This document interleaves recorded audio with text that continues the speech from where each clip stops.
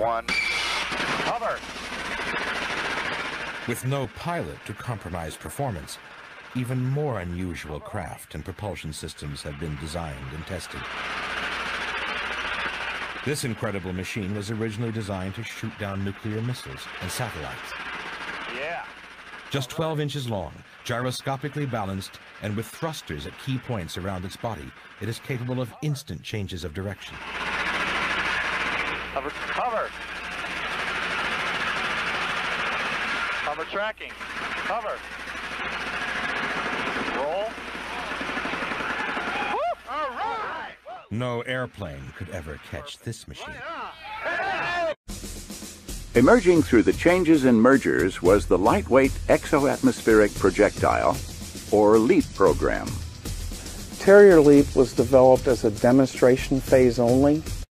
At the end of 1990, another hover test was successfully conducted. Here, the vehicle, with all its controls and lethality, is tiny compared to the first test vehicle. This miniaturization reduces the cost of boosting into space and makes a brilliant pebble truly a pebble and much more difficult to find.